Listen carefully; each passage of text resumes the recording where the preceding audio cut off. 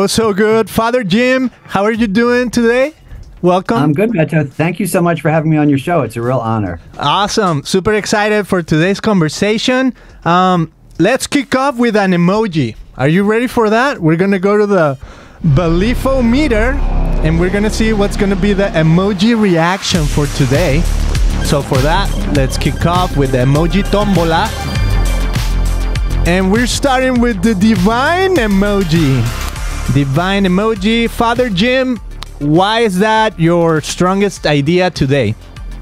Well, if you look at all the different emojis you have, it was a kind of obvious choice because we're going to be talking about Jesus's greatest miracle. So you can't get much more divine than that. Awesome. There we have it.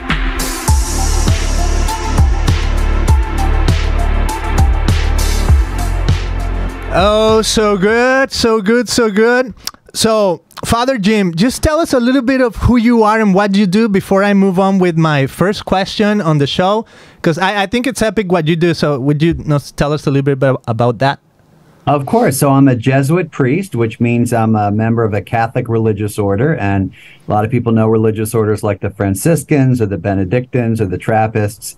A lot of people know the Jesuits now because Pope Francis is a Jesuit. So it's a religious order. We live in community. We take vows of poverty, chastity, and obedience.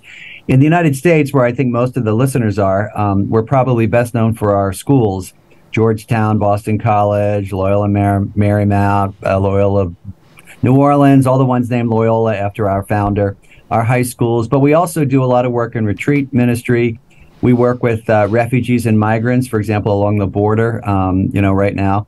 So we do all sorts of things. And so I've been a Jesuit since 1988. I was ordained in 1999. And since ordination, I've been working at America Magazine, which is a Catholic magazine, and in the process writing some books here and there, including this most recent one. So that's who I am. That's what I do.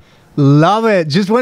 I wanna say, I come from Guadalajara, Mexico, and there's my sister went to this university. It's called ITESO, Instituto Tecnológico de Estudios Superiores de Occidente, for short, ITESO. And I think it's a Jesuit university. Are you familiar with universities in other countries or no? I am. I'm embarrassed to say I don't know if that one is, but let me just say there are a lot of Jesuits in Guadalajara. I know that. Yeah. And in fact, some friends of mine are studying Spanish right now, who I'm kind of their spiritual counselor. And so we do Zoom calls every month, and I hear about how things are going in Guadalajara and how their Spanish is going. So, yeah, it wouldn't surprise me if that was a Jesuit school. Okay. Yeah, I think it is. It's called ITESO. Maybe I'll research a little bit more about that, but that's where my sister went to school. And it was fairly close to where I used to live. So anyways, that's kind of just maybe something we have in common, I would say. And that's pretty epic. And I want to move on to maybe another topic that we might have in common, because today's main idea, I want it to be about the resurrection, one of Jesus, but then also the resurrection of Lazarus, which I think is what your book focuses on. So for that, would you agree, or would you do you believe in the Apostles' Creed, and could you recite it? Right now? Yes. I do believe in it. I believe in the Nicene Creed. That's the one I'm more familiar with. Oh, okay. It's funny. I don't know if I could do it right off the bat. I mean, I believe in one God, the Father Almighty, maker of heaven and earth, et cetera, et cetera. Yeah, I believe in all that. I believe in everything in the Creed, in both of them. Okay. The Nicene Creed, which we say at Sunday Mass, and the Apostles' Creed, which is shorter, which I don't know that one as well. But yeah, I believe in it all. Okay, so isn't there, I think the last time I checked it, it says, I believe in the resurrection of the body, right? That's one of the versions I know. So that's something you would say, yes, for sure, I believe in the resurrection of the body?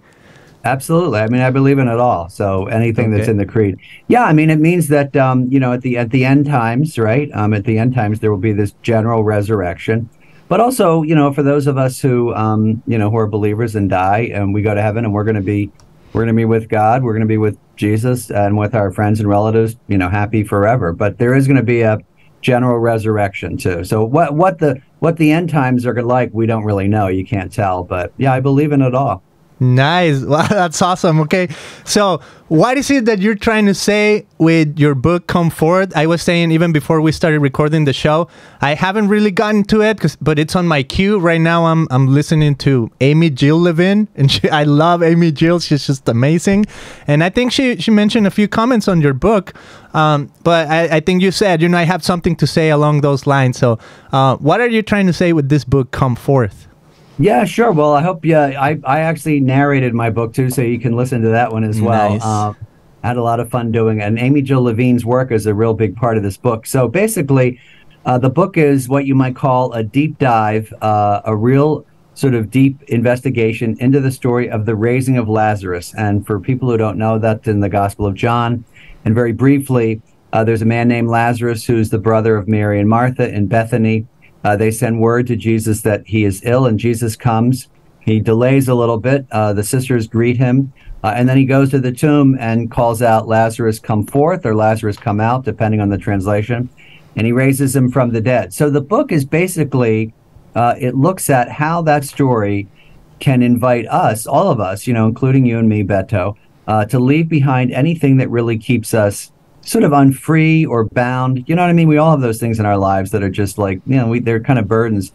And to hear God call us into new life. So the book looks at the story, kind of part by part, takes it apart, looks at the spiritual meaning of each of the parts, does a little bit of travelogue, like sort of says, like, what is it like today where Lazarus was raised from the dead? You can go to the tomb.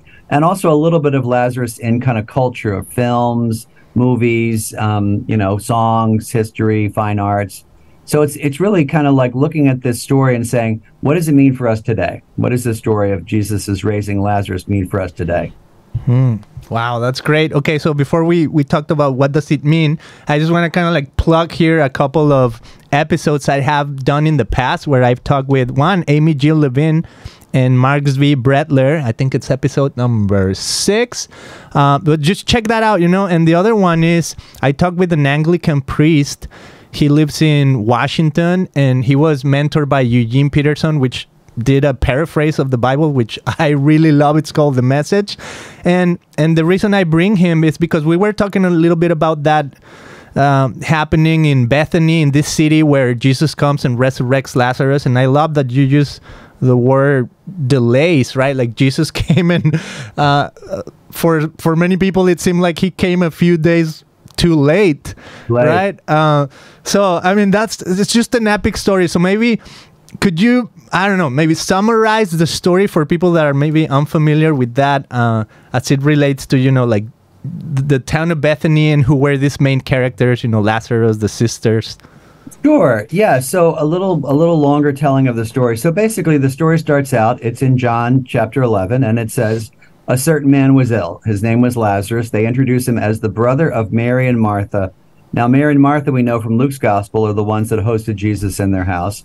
And it says that Mary and Martha send word to Jesus, who at this point is across the Jordan River. He's been threatened with stoning, so he and his disciples have withdrawn. And they say in a very beautiful line, which I'm sure you know, he whom you love is ill, the one you love is ill, which is really beautiful. I mean, they don't say Lazarus of Bethany is ill. They don't say Lazarus, our brother, is ill. Lazarus, your disciple, he whom you love. And then the word reaches Jesus, and they say, well, maybe he's asleep. And Jesus says, no, he's dead. Lazarus is dead. He waits 2 days, which, he does delay. It's very mysterious. We can talk about that later. He finally comes to Bethany, and when he arrives at Bethany, the first sister, Martha, rushes out and says, Lord, if you had been here, my brother would not have died. Now, it's a bit of a profession of faith. I mean, she's saying who she believes he is, Lord. But it's also a bit of a complaint. Where were you? And then the second sister comes out and says the exact same thing. Lord, if you had been here, my brother would not have died. He says, where have you laid him? They say, come and see, which, as you know, is what Jesus says at the beginning of the Gospel of John, right? Come and see. They take him to the tomb. Martha says, he says, there's going to be a stench, says Martha. There's going to be a stink because he's been dead 4 days.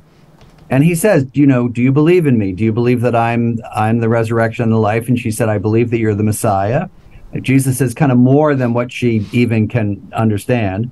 Then he says, take away the stone. And then he shouts out, "Come forth." He prays first and shouts out, "Come forth." Lazarus comes out in his grave clothes still, which is quite a powerful scene. And then Jesus says, "Untie him and let him go." So really, it's an extraordinary miracle. It's often called his greatest miracle, which is why I call the book "The Promise of Jesus' Greatest Miracle." And as I said, Beto, it's something for us to believe in. So we believe in that, right? We believe Jesus has the power, over death. We believe that he raised Lazarus as well as two other people in the Gospels from the dead. But it's also sort of like, what does it mean for us? And how can we use that story in our own lives? And again, to let go of anything that keeps us bound or unfree and really hear God calling us to new life. So that's kind of the theme of the book. So it looks at that story and tries to help us understand how we can hear God's voice saying to us, "Come forth."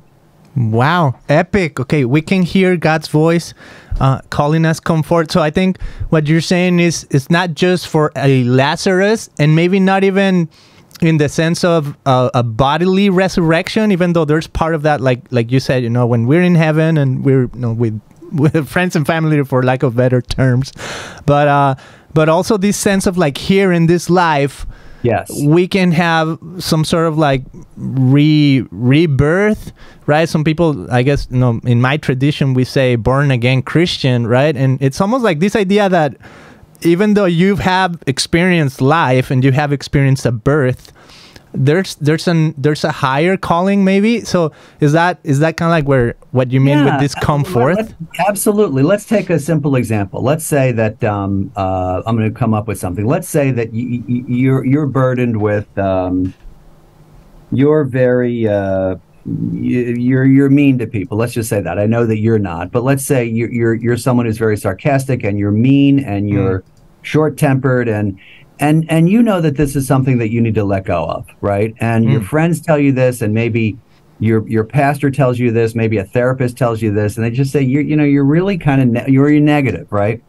So the idea is that this is kind of preventing you from living a full life. This is preventing you from living a Christian life. This is preventing you from really being free, right? And so what I think this story does is says to us, like, you can let go of that. You can let that die in the tomb, just like Lazarus has to leave the tomb. You can let that go, and you can hear God calling you through this desire to be a better person, through your friends inviting you to do this, through the scriptures inviting you to do this, and leave it behind and experience new life. Because I think people tend to think, I'm stuck, I'm never going to change, this is it. I'm just stuck as a mean or a sarcastic or a fearful or whatever, or a disappointed or a kind of disgruntled person. So you're absolutely right. It's to say that this story, like all the gospel stories, has a meaning for us that is also applicable today in our daily lives. So that I just find it such a powerful image that Lazarus has to come forth. Lazarus has to get out of that tomb. So where are we called to kind of get out of our tombs and let behind, what keeps us unfree? And I'd actually be interested in kind of asking you, Beto, when you hear that story and you say, what is it that is keeping me unfree? What comes to your mind, either in you or in other people, or what would you say? Wow, that's great question. Thank you. I think to me, I have this for some people might be maybe silly emojis, but I think it really fits into like this spectrum of belief. And I think when people hear that there can be a resurrection, or even just approach the Bible or approach Jesus or approach God, I think for the people maybe on the farthest away in the spectrum of belief is like, I'm an atheist, I don't believe, I could care less about God or those type of things. But then there's also kind of like moving a little bit closer is the people that are questioning, so the skeptics, which I don't necessarily see it as bad, right? I think it's moving on the spectrum. And when I hear this story particularly, one, it's about the resurrection, right? And not only the resurrection of Jesus, which I think for some people might be even easier to believe because, okay, he was God, and I think most people have that idea, right? Okay, Jesus is God, he can do whatever he wants. But on this one, it plays with so many human emotions. Like you said, Jesus delayed to get there, and people feel disappointed. So if you're going to wrestle with like a human, like a personal resurrection of sorts, not just Jesus out there and he's capable of everything, but my own personal resurrection. I feel like people are dealing with that disappointment of, I can't even approach Jesus. I'm disappointed in that guy because he shows up late. He shows up whenever he wants. We send word to him that his beloved, brother or friend or just this person he loves, right? And he didn't seem to care. And I think that's where I find a lot of our society is maybe asking that question or feeling those same sentiments. So I think it's still like on that maybe like skepticism. But I think people that come close to that is, okay, so what is the next step, right? And I think what you mentioned is, you mentioned disappointment. I feel like all of us can kind of feel that. My question would be, how do you move somebody from that disappointment to Jesus or God? Yeah, no, I mean, that's a great question. I think a lot of people have disappointments that really just weigh them down, right? And it's something that didn't go the way you wanted it to, a disappointment professionally or a relationship or financially or physically, right? Or, and it's a kind of resentment against God. And I think the first thing, Beto, is to recognize it, to recognize that I have this disappointment that really is weighing me down, whatever it is, a resentment or a grudge or something. And a lot of times that's something that, it takes a while to kind of realize that this is really something that I'm sure you in your own life or maybe in other people's lives, like they finally realize like, boy, this has really been weighing on me, That the first thing is to identify it. The second thing is to know that you can leave it behind, right? You can leave it behind with help, with counseling, with therapy, but, just over time. But I would say, interestingly, the most important thing for the believer is to know who it is that's calling you out of that tomb and into new life. So that it is not just you doing it, on your own as a kind of self-help thing, which nothing wrong with that, but that there's someone calling you, that it is actually God kind of calling you into that. And that gives you a lot of trust. So it's like, I'm thinking of an image of like, imagine like jumping in a pool as like a little kid. If your parent or an adult or a swim teacher is there ready to kind of catch you, you're like, oh, okay, I'll do it because I trust that person. If they're in the pool, you're like, I trust that. Whereas if you did it by yourself, it would be a lot more frightening. So it's trusting the person who's calling you. I think that's a big part of it. Wow, there's so much power in that. There's like trusting the person that's calling you. So one would be, how do we identify that it's him calling us? But also, there's just I just want to think about that a little bit more. Who's the one doing the calling? That's very profound. I think that's so good. Yeah. So I guess for some people who are disappointed, right, with God, it's almost like I think there's a passage in Scripture too where there's a guy that says, "I want to believe, help me believe," right? So I feel like some people, it's not that they're atheist; it's like they believe in God, but they're just disappointed at Him, right? So that's a different space, but also the notion of like, for example, you mentioned a kid jumping in the pool and knowing that the parent's going to catch him. But it seems like with God, sometimes it does seem like He lets you drown a little bit. Even we can look at the example of Peter, right? When he's walking on water and then he kind of drowns and then Jesus reaches out and lifts him up. But I think there's some power in that because I think that's how we grow, right? That's how we maybe just become, I don't know, we have a newer understanding of ourselves, of life, maybe a bigger commitment to whatever is our endeavor we're in, right? So I think that's the hard part, right? Because if you trust Jesus, He's gonna grow you. No, it is. Right? That's a good insight. And Peter, I mean, the interpretation is that Peter kind of takes his eyes off of Jesus. He sees the storm and he sinks. And, we don't know exactly what was going through Peter's mind, but certainly he would have been, a little afraid. And I think that's a really interesting point, that sometimes Jesus does kind of let you sink a little bit, or God does. It seems like it. I can't speak for God, but and that it does strengthen you. And I think part of the disappointment in people is they feel like when they're a believer, sometimes the gospel is presented to them in the wrong way, and they say, "Oh, if I'm a believer, nothing wrong will ever happen to me. Or nothing ever bad will ever happen to me," which is crazy. I mean, something bad is always happening. There's going to have bad stuff in your life, goods and bads. That doesn't mean that God doesn't like you. It doesn't mean that God isn't with you. It just means that, you have to look harder for God's presence, right? It may be a little bit of a teaching moment, but that God is still with you. God is still, when the disciples are in the boat during the storm at sea, they say, "Don't you care?" Jesus is still there, even though it might not seem like he's paying attention. So, it's funny you said that, Beto. I think disappointment in God is also something that can keep us really unfree, and that we may have to say, I got to let go of that. I got to let go of this idea that everything's going to be perfect because I'm a believer. So that's something else that keeps us unfree.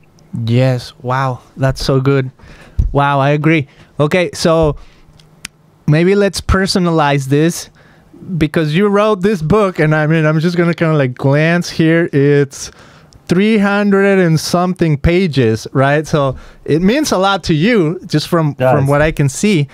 So if we would take it personal, where have you experienced maybe, and I don't know if you want to open up like that, or no, just whatever, right? But where have you experienced, why does this story mean so much to you? Where can you say, this is my own journey, this is my own experience with resurrection?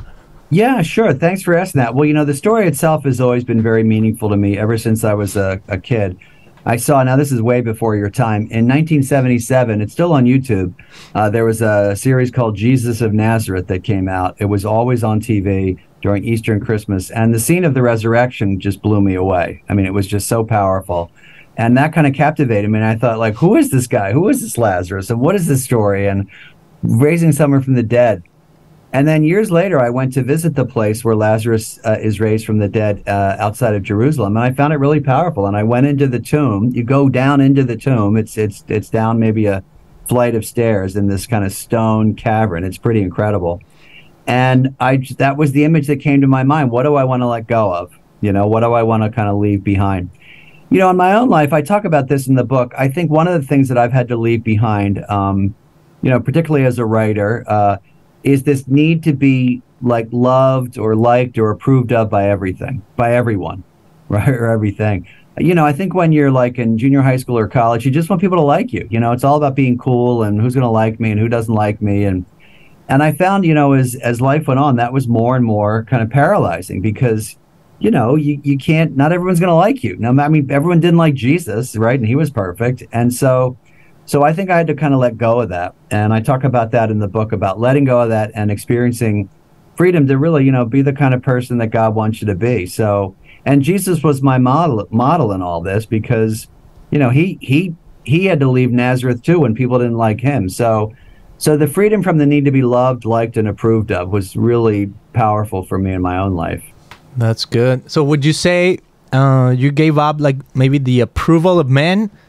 And do you feel like approved more by God now, that you got kind of like let go of that? Is that what you were like seeking? Like, oh, God's got me. I'm okay with that, rather than anybody else. Well, that's a good question. I don't know if I would say that God kind of approved me more, because that's up to God really. But I would say I was free from that need. I mean, let's just say something, for your show. Let's say that you decided that the only shows that you would do, I mean, it's going to sound crazy, are shows that every single person would like. And first of all, there's no way to do that. And, imagine, Beto, how paralyzing that would be. You wouldn't be able to like move or do anything, So that's part of it. It's just, that would kind of weigh you down and make it more difficult for you to do what you think God wanted you to do if you were only thinking about other people's approval. So it's that kind of thing that kind of has to die for us, that we just kind of have to let go. In my own life, that was the one thing that I pointed to in the book that just had to be kind of let go. You got to leave it behind in the tomb. Wow. So let's talk about the progression of the power of the resurrection, because I think, from my understanding, I'm not like, a scholar or anything like that. I'm more like the layman who loves to talk about theology and things like that. with experts, because I would consider you someone super qualified. So from my vantage point, I think Jesus starts revealing more of who he is, like little by little, and more about his character. I mean, from the get-go, he says, I'm here and the kingdom of heaven is now here. So he establishes that, but then he starts like showcasing what that looks like. So what I love is that from maybe the timeline that I picture in my mind, it seems like the more he shows us what he's capable of, the more this idea of the resurrection starts like sprinkling in, right? So one of them would be Jesus kind of resurrects a girl who's basically dead, right? Even though some people say, I mean, he says she's not dead, right? So, but I'm kind of like just assuming that he's saying that because she was, but he's saying no, she's not dead, and no, there's maybe like historical context to that because the police of that time were there and you couldn't touch a dead body and things like that. So maybe Jesus refers to it in a different way so that they don't go up in arms. But then from that, the resurrection of his friend Lazarus. So a little bit more of like, wow, Jesus can actually do, he's got divine power, he's got divine authority, and ultimately the cross, right? Like Jesus dies on the cross but resurrects. And what I love is that afterwards, like, I mean, that's basically like the biggest showcase of the power of God, that you can bodily resurrect even on this planet from the dead. But then also kind of like Jesus hangs out with the disciples after the resurrection. People say, the disciples even say, we saw him for, I don't know how many days, like 500 days, something like that, or 500 people saw him for 40 days, something along those lines. I always get numbers wrong. But, I mean, Jesus hangs out with his peeps afterwards, right? And then I read something like the book of James, the book of First Peter, maybe the book of John, where these are basically the disciples of Jesus writing these letters, and they say basically, in other words, and today I don't want to focus on like Antichrist and that type of stuff, and false prophets, but what I love is that basically they say this is how you know who's calling and who's knocking, and they say we believe this, and it's almost like kind of like the Apostles' Creed but the summary, right? We believe Jesus came in the flesh, so that like the incarnation, and we believe he died, and we believe he rose from the dead, and that Jesus is God, right? So like those, maybe just take those 4 statements from like the early disciples. So put that all in perspective of what Jesus is trying to teach us, right? Yeah, I think that's what you said is very profound. I really do believe that you said that very well, that from the beginning, it's clear, at least to the reader. It may not have been clear to the disciples who he is, right? I mean, the reader knows, right? But you're right, through the Gospels, I think that's very profound. Through the Gospels, he is, revealing more and more of himself, right? And you're right, and it leads you up to, I think, the story of the raising of Lazarus, where he finally says, I am the resurrection and the life. Not just, I'm going to give resurrection and life, but I am resurrection and life, which is really profound, right? I am life. That is quite the thing to say. And so therefore, it's kind of, you're right, it's kind of leading up to the ultimate event in Jesus's life, which is the resurrection, right? Which is the thing that changes everything. And so I tend to think that, I think you're right. I think that it's kind of revealed slowly. I mean, the disciples have a hard time understanding. I mean, it's not surprising how we tend to like critique the disciples for not getting it, but how could they possibly, understand this? By the same token, he is giving them in the synoptic gospels, Matthew, Mark, and Luke, he's giving them the miracles, the works of power. In John's gospel, which I love, they're called signs. They are signs of who he is. Yes. And then at the end, it's fully revealed. It's fully revealed in the resurrection, his full identity. But it is something, because even after that, they still have a hard time. And yes. I love thinking about one of my favorite sort of pet thoughts is what did the glorified body, as they call it, or the risen Christ look like because, as you know, in some gospels they don't recognize him. I mean, it's clearly him. In other gospels they do. So it must have been something that is so unique, right? That they had a hard time even describing it. So it's just fascinating. And actually, over my shoulder up there, there's a picture of that's an image of Thomas. That's supposed to be the Apostle Thomas seeing surprised. Jesus. Yeah, surprised. Okay, very surprised. That's great. So I love that picture. It's very real. So it's a beautiful thing to think about for me. That it's a kind of a gradual revelation, right? Like you said, it's very well put. It is clear at the beginning. The kingdom of God is here, right? Even in Mark, but it takes them a while to just, they're human beings. They have a hard time getting it. And even after he's resurrected, and look, even we have a hard time getting Jesus. I mean, getting our minds around the mystery. It's a mystery. We're never going to understand it, and which I think is kind of beautiful. Fully human, fully divine. It's hard for us to get our minds around it. So it's a mystery that we have to just keep pondering for our whole lives. Wow, that's so good. Okay, I'm just kind of like segue real quick because I thought it was funny and I wanted to say something that, I don't know, might upset some people or maybe not, but we'll see. But for the people that are just listening to the show, so Father Jim has in the back of his room a bunch of books, a computer, some pictures, but one of the pictures he mentions of St. Thomas being surprised looks a whole lot like Messi, like the soccer player, like super surprised, like about scoring a goal. So I just thought, I'm like, wow, that's like Messi in what's the team he's in, Orlando or something like that.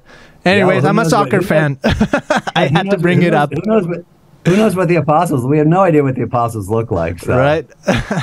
I'll tell you something, Betcha. Something really interesting, which I found fascinating. Reading some of these, I did a lot of research for this book, and we tend to think of the apostles as super old, but who knows? I mean, they could have been 17, 18, 19. Wow. When James and John are called from the shore of the Sea of Galilee, they're working for their father's company. So therefore, if lifespan at the time was like 40, 50. And their father is in their 40s, they'd be 20 years old. So we tend to think of them as super old. And, now Peter was married, so he's probably a little older. But the other ones could have been 20s, 30s. Who knows? It's really fascinating to think about it. Wow. Yes, that's so good. I love that. And it gives me so much hope, I guess, in a sense, that you're talking how Jesus kind of reveals who he is little by little. But then showcases that his power really it's about resurrecting life, right? And I love how you emphasize that Jesus said, I am the resurrection and the life, right? And not, I am capable of resurrecting, like I am that. So, I mean, that's authoritative right there. Yes. And also gives us, I guess, for us, just the common human, just the realization that God is so patient and that he's, in a sense, maybe waiting for us, right? Like I know we talked about delays, but also I just get this sense, like you said, the disciples didn't get it right away. And even after Jesus resurrects, they still kind of didn't get it. It's until Jesus breaks bread for some of them and gives them, and they're like, oh, and they don't even realize that's Jesus, right? So there's all that mystery of not recognizing him as Jesus in the body, like physical body, but then recognizing. I love how kind of like if we put all of the ideas together that we've been mentioning, like who's the one calling you out of the tomb, right? And how do you identify that voice? And then thinking of even the disciples couldn't clearly identify that voice until they saw an act from Jesus that made him remember when they were with him prior, right? So in this case, I find Jesus like cooking a meal for them, and they're on the boat, and they're kind of like going back to their business after Jesus hung on the cross. They're like, okay, it's over, right? I mean, we followed the wrong guy.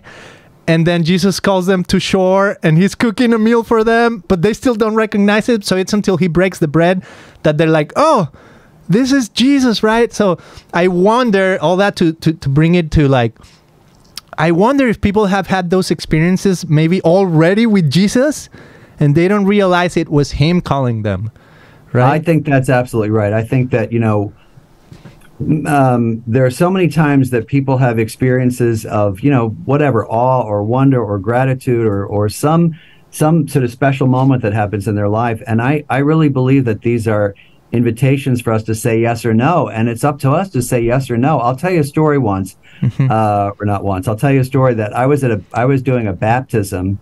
So I'm a priest. I do baptisms.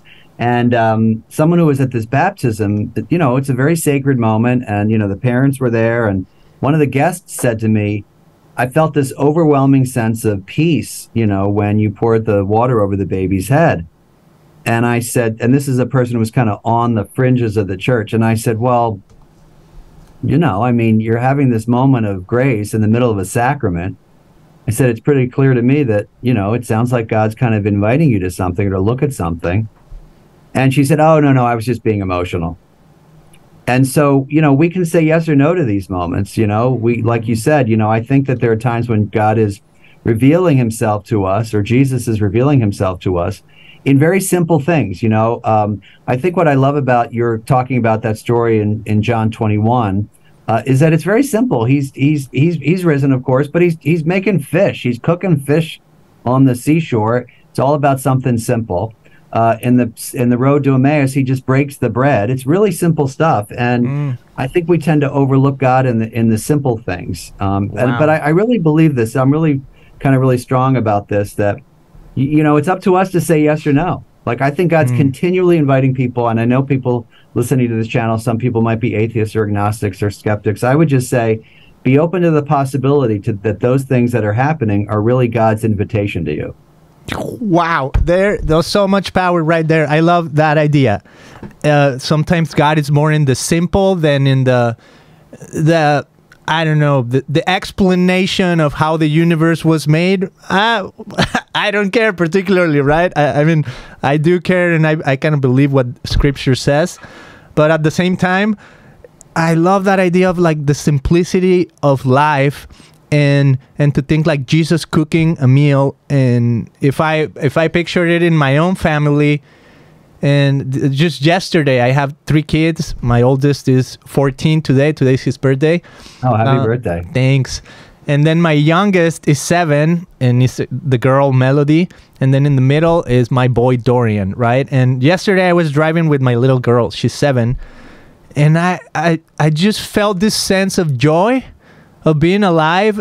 And I said, Melody, you know what? I'm so happy because in this life, I guess the greatest joy I've experienced is just to have a family and to have you guys and to be able to do the simple stuff, right? Like break bread with you, like have a meal together. It's that simplicity that I feel like God's in the middle of that. Absolutely. And let me just thank you for sharing that. It's really profound. And let me just say something in response. There's this beautiful experience of you, and it makes sense, with your family and experiencing God's presence and experiencing gratitude and love in a really, let's just say, a noticeable way, right? A real noticeable way. And I think a couple things. First of all, it's happening in a very ordinary setting, right? In your car with your daughter, driving down the street. It's not like some big, thing happens in the sky or something. That's the first thing. So that God happens, we say in the Jesuits, God meets you where you are. God meets you where you are, and that's where you are. But the second thing is really, I think, might be helpful for listeners. A lot of people might dismiss that. If it happens to them, they might just say, oh, and then they go on to something else. And then someone cuts them off and they yell at someone and curse them out, on the road or whatever. Or then they drop their kid off and they just forget it. But I think the invitation for us is to say that this is a moment of invitation for God to say, hey, for you to say, hey, I accept this, and I hear you, God, and I want to say yes to this, and I thank you, God. And I think so many people, they look for proof, and I'm saying this to the agnostics and atheists, they look for proof, and they say, if God would only prove to me, or if I would only have an experience. And that's the kind of experience, exactly what you're describing, that is the way that God most often reaches out to us. And the invitation is to say yes to that. So I would say that that's probably one of the best explanations of the ways that God, I might quote you on this too, because it was so beautiful. That's the best explanation, the way that God reaches out to us And the people say, where's the proof? That's the proof. And that's the invitation. And all we need to do is to be able to say, like Mary says, yes. That's all we need to do. So good. Okay. Is it time to summarize the episode with our emojis and walk through the 5 of them, either to recap or think of the future? Okay, so Father Jim, what is the most blasphemous idea that you have heard or that you think it's out there? I think we've not heard any. You mean on the show today? Yeah, or just in general about the topic of maybe the resurrection or along those lines. I think we've stayed away from any blasphemous thing, so I think we're okay. No, I haven't heard any blasphemous thing. Nice, that's a first. Okay, I love it. Let's move on to skeptical. What are you still maybe skeptical of, or where do you see skepticism played out? You mean in the story or in my life, or? I guess, yes, in the story, but I don't know if in your life you've seen it too. Whichever. That's interesting. I would say there is a little bit of confusion about, in this particular story, it's not skepticism, it's kind of confusion. Why does Jesus wait? There's a little confusion. I talk about that in the book a little bit. Tease us up with maybe a little bit of an answer. What? Say that again? Yeah, just can you tease us up with a little bit of an answer to that delay? Yeah. So one of the things that is helpful to know historically is that Jewish people of the time, and a lot of this is Amy Jo Levine, who reminds us that Jewish people of the time thought that the soul hovered over the body for about 2 or 3 days, and that one of the reasons Jesus is waiting is to let everybody know, like, this guy's dead. Like, that you were talking about Jairus' daughter, like she just died and he came, and people might say, well, she was just asleep. I think he's saying, look, and he says it in the gospel story, Lazarus is dead. So I think one of the reasons he delays is because of this belief, and to show people like he's really dead. Love it. Okay. Inspired emoji. Where do you see hope, or what inspires you? Your story about your daughter inspired me. Love it. Thank you. A holy idea, according to Father James Martin. I love the sound effect. The holy idea is that Jesus offers us all new life, and that's so consoling and so beautiful for all of us. And in the as you were saying, as in the everyday, in the everyday. Love it. And finally, the highest idea you can think of, the divine idea. Jesus saying, I am the resurrection and the life.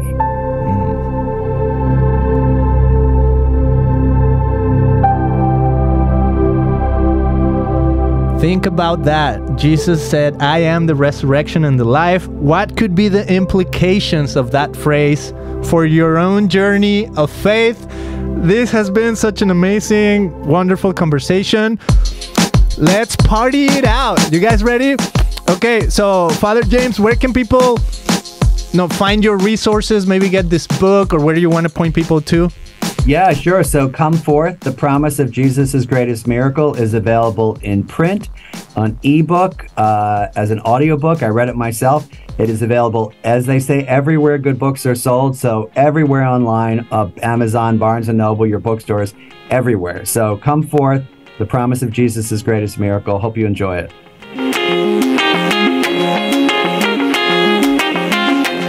All right, there you have it, my friends. An amazing conversation. I'm just so grateful for this opportunity to talk to so many people in topics that I love: theology, Christianity, even, I don't know, ecumenical stuff like this. It's just so empowering. And I want to invite you to check out more of our episodes at ChristianPodcast.com. Give us your opinion, give us your review, send us your comments. We're on every single platform: YouTube, Roku TV, Spotify, Apple Podcasts, like all of those places. Give us a positive review. If not, move on to something else. Like I always say, just give us a 5-star or listen to something else. There's other podcasts out there. But I'll see you guys on the next one. Thank you for being here.